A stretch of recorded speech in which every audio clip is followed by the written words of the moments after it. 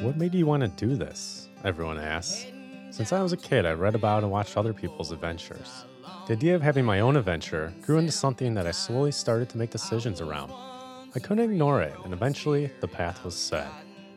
Amid the mundane chaos of everyday life, I decided to build a stand-up paddleboard and paddle at 2,400 miles down the Missouri River, from western Montana to St. Louis.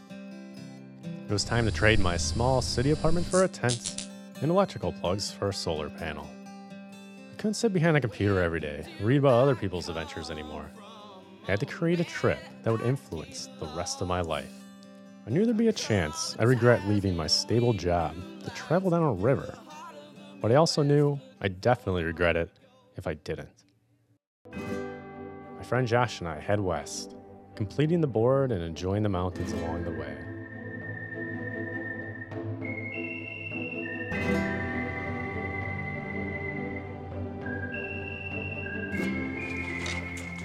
Just 2 days before I'm to launch down the Missouri, I got to take the board for its first test paddle.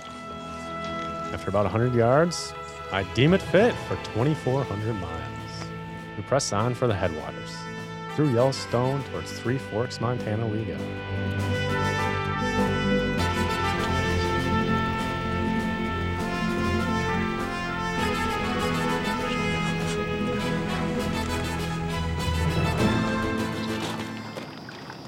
All right, we didn't have any champagne, but we got a can of Moose Drool Brown Ale.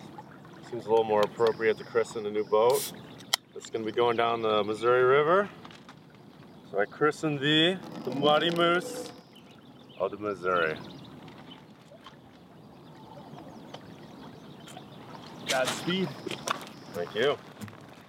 As I catch my first glimpse of the headwaters, I get a bit intimidated. The water looks faster than I was expecting. It was an interesting feeling to be strapping 100 pounds of gear and food onto a board that had been in the water for maybe 3 minutes. Though I spent years imagining this moment of setting off on a path that would take me months to complete, it was anything but anticlimactic. Here I am, making the first miles in what I hope to be a journey of a lifetime. After 22 miles, you run into this dam. And then there's a very small campsite here, and I'm the only one here. It's absolutely beautiful today. It was really exceeded my expectations of what I thought the first day would be like. I was definitely nervous when I first got in the water. I'll be going to bed very early tonight. I am exhausted. I was only on the water till 3, but it's just been grueling leading up to this, getting everything ready and finalizing all the details.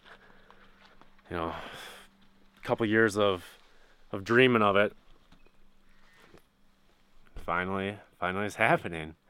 Hasn't set in yet that I'm gonna be paddleboarding down the Missouri River to St. Louis, but I'll just take it one day at a time to see what happens.